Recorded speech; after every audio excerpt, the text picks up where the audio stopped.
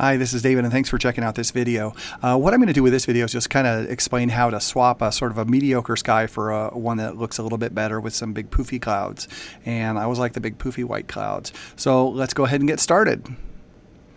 So we're going to go ahead and start with two basic images that I have. One is a shot of Death Valley with just kind of a mediocre sky, and the other one is of Amsterdam where I had seen a lot of big poofy clouds. So what I want to do is take these clouds and move those over to and put them behind the mountains on this and sort of delete the sky.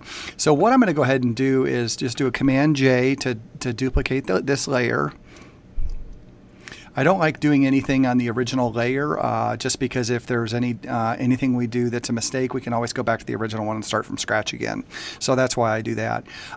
What I'm going to also do is I'm going to come down to the background layer. This is just more for the tutorial, just above the background layer. And what I'm going to do is just add a blank layer above that. So we have basically the layer we're going to work on, which is layer 1, and layer 2 is going to be, I'm just going to fill with white, and what this is going to do is just going to allow you to see what we're doing. So it'll make sense in a minute.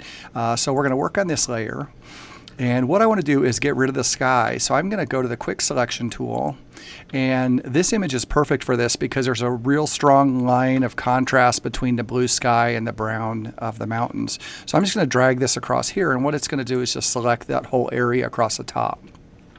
Now a lot of times when you do this, you will have a little sort of a fringe area in here where the sky is, there's a little bit of sky possibly in between the mountains and the new sky. So what I'm going to do is come to Refine Edge, and I'm going to shift that edge in a little bit. And what we want to do is basically when we shift the edge, it's going to basically bring the edge of the selection down into the mountains a little bit. And I'm going to just feather it just a little bit and then click OK. And then you can see how that's basically pulled that into the mountains a little bit. And I didn't have to do it that much, but just for the sake of the tutorial, I'll just go ahead and do it just so it makes it a little easier and clearer for you to understand what's happening. So basically what it's done is gotten rid of the sky and cropped off just a touch of the mountains. At this point, since the sky is selected, I'm going to hit delete. And what you're seeing now is you're able to see that's why we put in the white, you're able to see the selection. I'm going to right click and then deselect that area. So it's a pretty clean selection right there. So now what we'll do is we're going to go hit our move tool. I'm going to go to the other image. Actually, let's go to selection, and what I'm going to do is I'm going to grab the sky, select the sky. So I'm just pulling there with the selection tool down and just sort of getting the majority of the sky here. Go back to the move tool. I'm going to click on this, hold the button down, and then just drag it up to the next image and then bring it back down here. I'm still holding the button down and then releasing. And what that's done is that's basically dropped the image over the new image. I do want that behind the mountains, so here's where our mountains are. So I'm going to drop that down just below that, and that drops them behind. Now the size is a little bit not quite what I was looking for, so I'd like to get a little more clouds in there, so I'm going to do a free transform on the clouds. So to do that, I'm going to do a Command T, and then that allows me to free transform. So at this point I can stretch it and do pretty much whatever I'd like to it. And since they're clouds, it's not real critical to keep the proportions correct.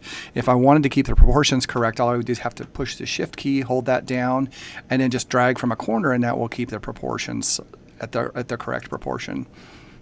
But since we're not going to worry about that on this, I'm going to go ahead and just drag this up a little bit. And I got to watch, I know that I did get the tops of the houses in here, so I'm just going to go just below that, kind of drop it behind. I'm going to pop this out just a little bit on both sides. And that's basically it. And at this point then you can, if you'd like to, you can flatten some of the layers. You can basically take these 3 layers and just link these together. Or actually just merge. Let's go ahead and merge those layers together. So now what we have is we have the before and after. Pretty quick and simple way, and then what you can do now is make any other adjustments you want to. So if you want to change the color a little bit or anything like that, you can do that. But pretty simple way to change the sky. Hopefully this was helpful for you, and if you have any comments, please comment on YouTube. And if you like the video, please subscribe. Thanks so much.